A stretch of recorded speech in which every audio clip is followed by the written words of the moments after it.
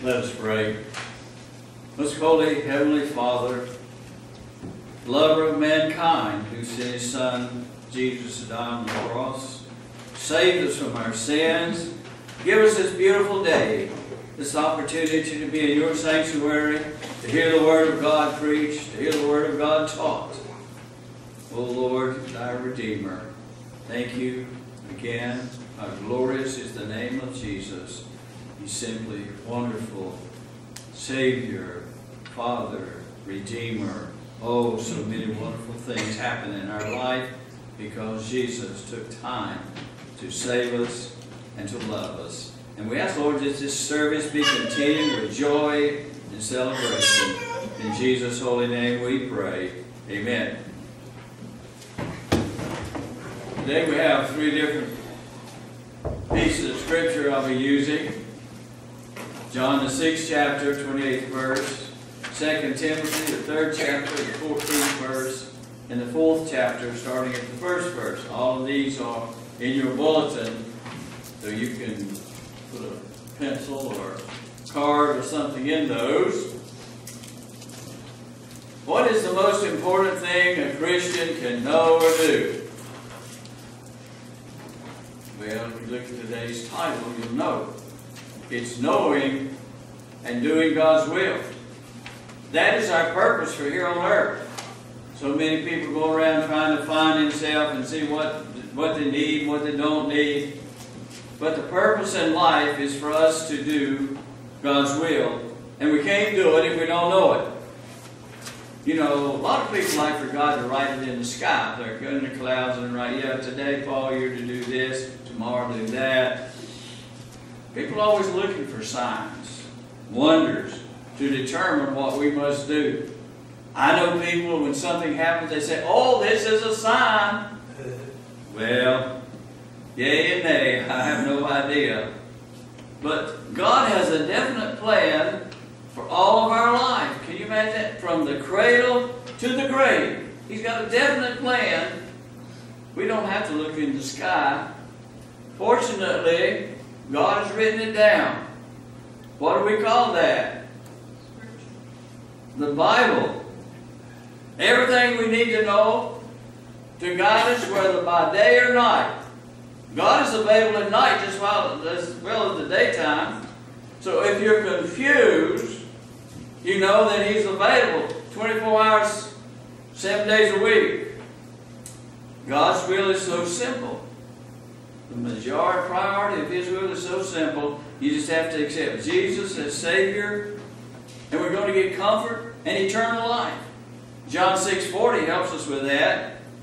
And He tells, and this is the will of Him that sent me, that every one which seeth the Son and believeth on Him may have everlasting life, and I'll raise him at the last day. Praise the Lord. We're going to be raising up the last day, all the trials and tribulations, everything that goes on. It's going to be over. Well, the Bible teaches us man cannot live by bread alone, but by every word that proceedeth out of the mouth of God. And what do we call that? The Bible, the Scriptures. And 2 Timothy 3:16 is one of your good memory verses. All Scripture is given by inspiration of God, and is profitable for doctrine, for reproof, for correction, for instructions in righteousness. Why is it good for us? He tells us in the next verse, that the man of God may be perfect, thoroughly furnished unto all good works. We're to be doing good works, all things as unto the Lord. We've given all kinds of instructions, but God made it very simple. Proverbs 3, 5, and 6. Now these again are your memory verses. You should never forget this. In Proverbs 3, 5 it says, trust in the Lord with all thine heart, and lean not on thy own understanding. How do we do that? Well, He tells us in the next verse, He says, acknowledge Him in all thy ways, and He will direct thy paths. Do our paths need directing? Oh, yeah. Praise the Lord, He will direct thy paths. Now there are two instructions Jesus gave us that summarizes the whole Bible. What do you think they might be? Well, it starts in Matthew 22:37 through 40. Jesus said unto him, Thou shalt love the Lord thy God with all thy heart, with all thy soul, with all thy mind. This is the first and great commandment. And the second is like unto the first. Thou shalt love thy neighbor as thyself. On these two commandments hang all the law and the prophets. When I start out each day, if I'm going to do something, I got to do it as unto God, and I got to make sure I don't take advantage of my neighbor, treat him fairly. I got it made because I'm doing exactly what God says do. Those two things, if we can keep them in our mind. And of course, Deuteronomy tells us how to do that. Remember what Deuteronomy said? He said, nail it on the door if you have to. Wear it around your neck. Put it on your forehead. Get you one of them bands up there. Like the guy on, you remember the guy that had the curly hair on football games? You see him in the back. What did his head always say? John 3:16. And that's the reason that, what's his name? Tebow's not playing professional football. Because he's a Christian. And he would tell him he was a Christian. And that scared him to death.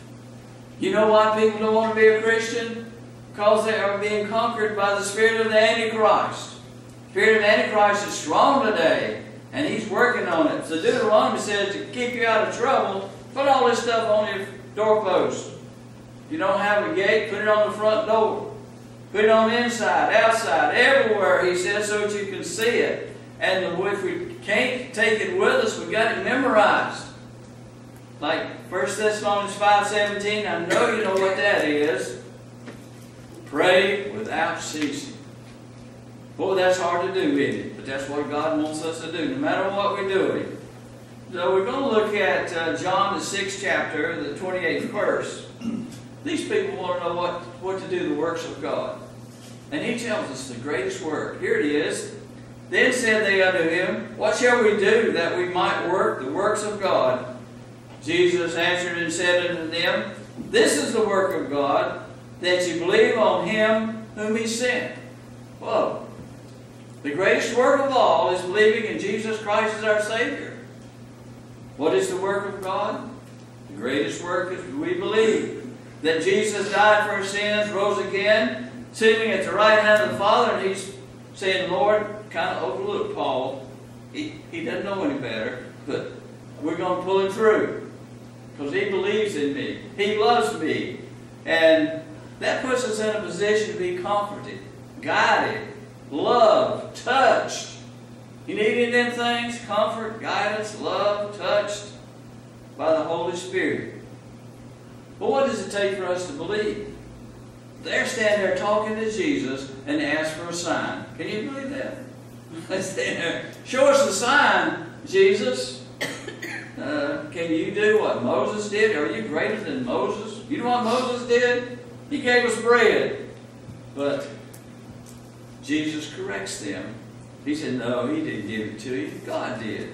They said, therefore to him, what sign showest thou then, that we may see and believe thee? What dost thou work? Our fathers did eat manna in the desert, as it is written, he gave them bread from heaven to eat. What you really have to understand is that Moses didn't give you the bread, it was God. Then Jesus said unto them, Verily, verily, I say to you, Moses gave you not that bread from heaven, but my Father giveth you the true bread from heaven. Moses was only asking God. He was doing the intercessory prayer. He was praying for his community and his nation. And we need to do that. You have such power at the end of your tongue that you can pray for people all over the world. You don't have to be there. You can only pray. But he says, God gave you the true bread. What do you think that true bread might be? It's called Jesus. He says, For the bread of God is he which cometh down from heaven and giveth life unto the world. Well, they wanted some of that bread, didn't they? Then said they unto him, Lord, forevermore give us this bread. And Jesus said unto them, I am the bread of life. He that cometh to me shall never hunger, and he that believeth on me shall never thirst. There is a desire in every person throughout the world to find God. And the only way they can quench it is through Jesus Christ.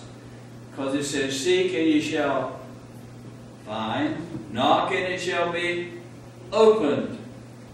Come to this fountain, so rich and sweet. Cast your poor soul at the Savior's feet. Plunge in the day and be made complete. Glory to His name. Sadly, they're talking to Jesus, but they still don't believe. And Jesus said, but I said unto you that you also have seen me and believe not. One of the blessings that we have that Jesus talks about later in the 17th chapter of John is that we are so blessed because we have not talked to Jesus, not walked with Jesus, but we believe in Him without having seen Him. Then He talks about all that come to God through Jesus. Jesus will not turn them away. He says, all that the Father giveth me shall come to me, and him that cometh to me I shall in no wise cast him out. All that answer God's call will be accepted by Jesus. Now we're going to find that Jesus did the will of God. What must we do? Jesus had to do the will. He always did the will of God. What is it important for us to do? To do the same thing.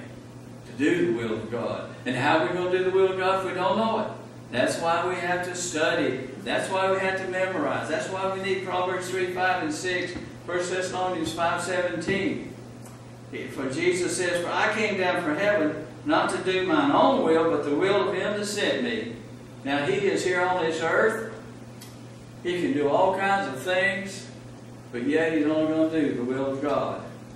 Not only did He come to give us new life, but guarantees that Jesus is coming again to take us back to heaven. He gives us comfort and peace, and He's coming again. We'll see Him in the clouds in the sky. He's coming to pick us up and take us home. And 39, and this is the Father's will which hath sent me, that all of which He hath given me, I should lose nothing, but should raise it up again at the last day. We are sealed by the Holy Spirit. We accept Jesus Christ as our Savior. We are sealed until Jesus comes again. And in the 40th verse, it tells us the will of God. And this is the will of Him that sent me, that everyone which seeth the Son and believeth on Him may have everlasting life, and I will raise him up at the last day. Now, how do we know the will of God? We have to read the Scriptures.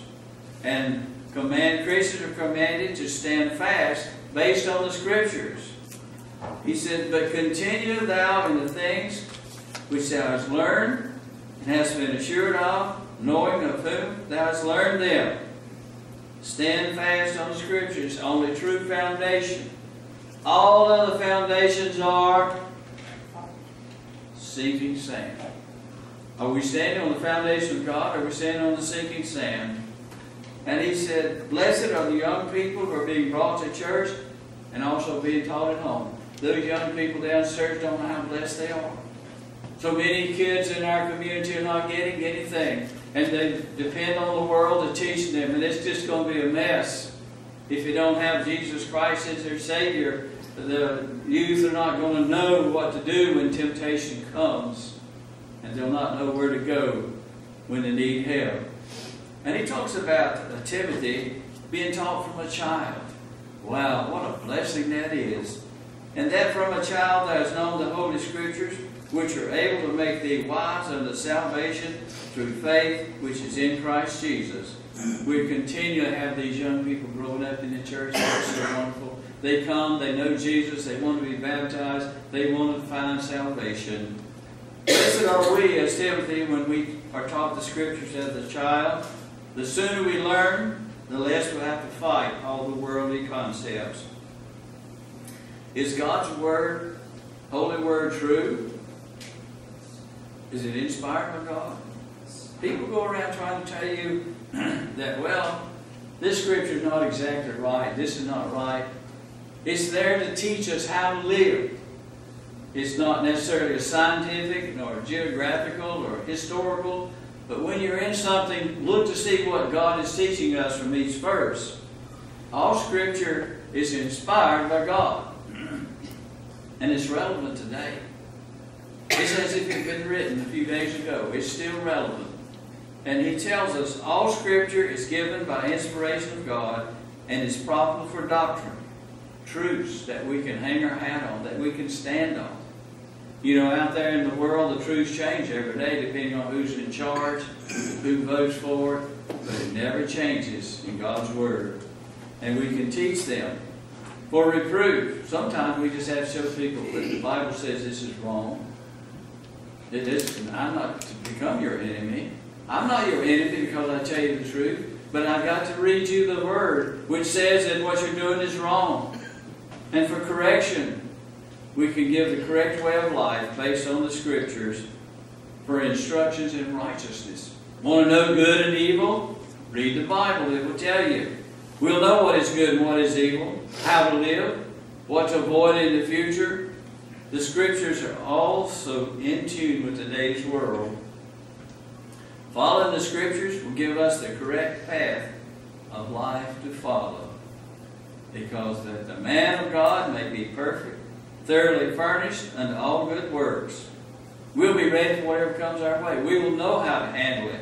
We will not be afraid to stand up and say, no, that's wrong. We have to do our best. You know, some people come to me, as I've said a million times, maybe a little less than that, but they come to me and say, are you open-minded? You know, of course, I know what they're after. They want me to be on their side. They figure Paul Norman's on their side, they got to be right. Well, they're wrong. And I tell them, let's open the Bible and say, no, I just want to know what you think. I don't think I go with the Bible. So, no matter what happens, God commands us to stay in the Scripture. And then He tells us to preach and teach it like it is.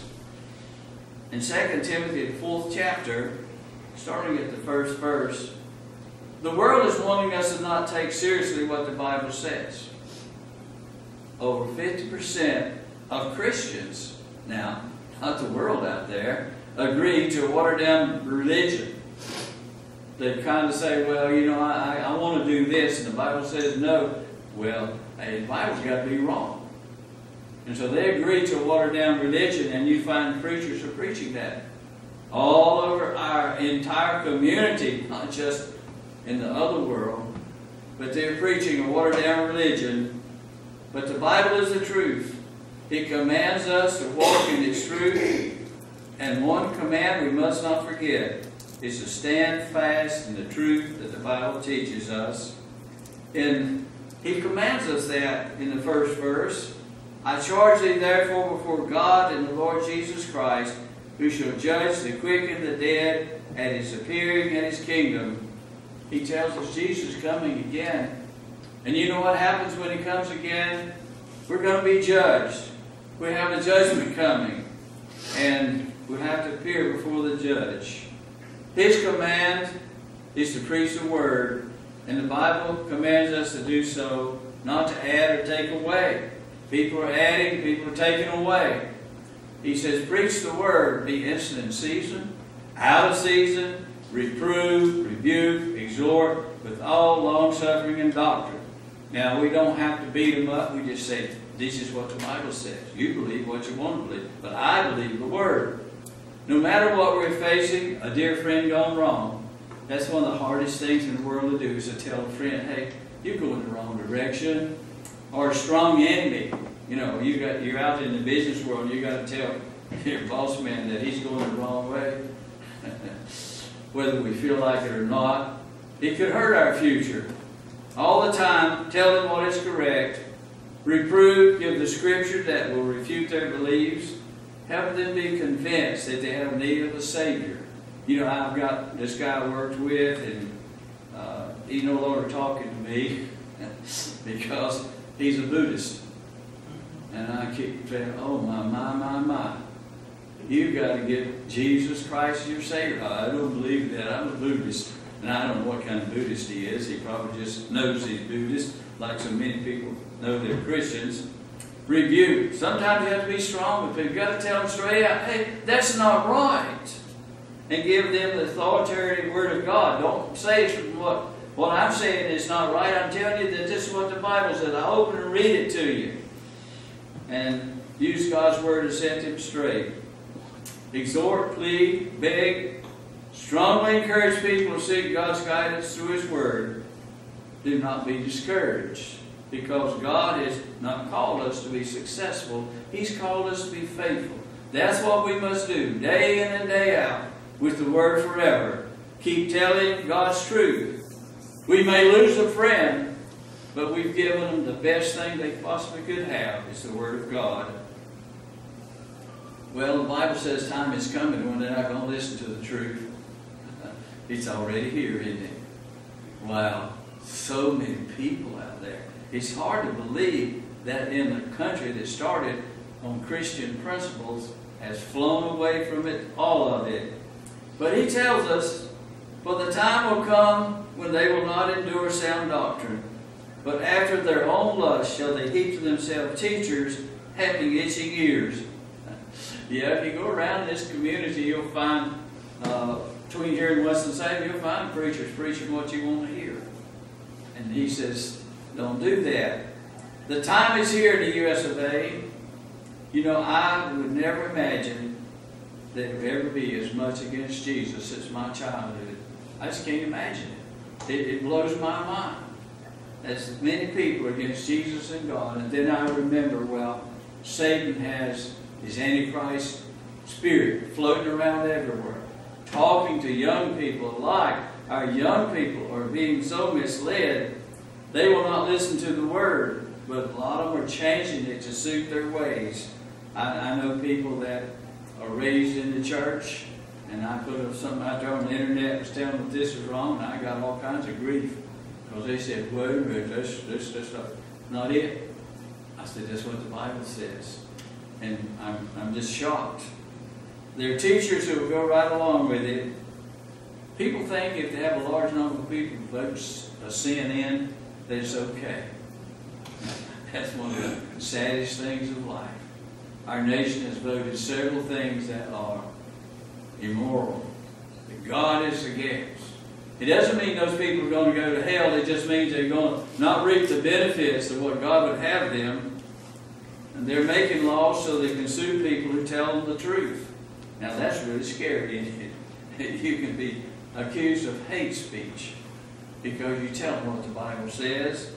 You know, they say, I'm offended that anyone would attack my lifestyle. They're offended. But they're going to be so sad when it comes Judgment Day. They're going to be calling, send the rocks, Lord, send the rocks, hide me, so you can't find me. It's not an attack, it's the work of love. You know, I wouldn't do it except God commands me to do it. I don't want the grief I find and catch. And people call me a bigot, all those other things that go along with it, goody two-shoes, all those things. If I didn't love you, or God's Word did not command that I confront you with the truth, I'd be perfectly happy to leave you alone. What will they be listening to? Fables. They might as well be reading Little Red Riding Hood. It's trying to make out like they're Christian. And they shall turn away their ears from the truth, and shall be turned unto fables. Yeah, might as well be reading Red Riding Hood and Plastic Man and all them other mans that come up anymore. I remember the one that was Rubber Man. Wasn't one that could spread all over that Plastic Man. I can get my candy. They would just one thing he could spread all over the place, and that's about as much good as they need to be. And they shall do what seems right in their own eyes, and boy, they're headed that way. They don't want to hear the opposite. They want to do what they want to do, and they're going to do it. And they shall not search the Word, but lean unto their own understanding. And what Proverbs 3:5 says, trust in the Lord with all your heart, soul, and mind, and lean not unto your own understanding. We have to make sure and be careful that we're standing on the Word of God. He says, but what's thou in all things, endure afflictions, do the work of an evangelist, make full proof of thy ministry. What's the best proof of our ministry? We think the best proof of our ministry is it's our life. Life well lived. Prayerfully, watch over our ministry. Do not let fear, not wanting to be the bad guys, the bigot, the narrow-minded, goody two-shoes, keep us from the truth. Never change our message. Preach Jesus crucified. Glad tidings and peace to all.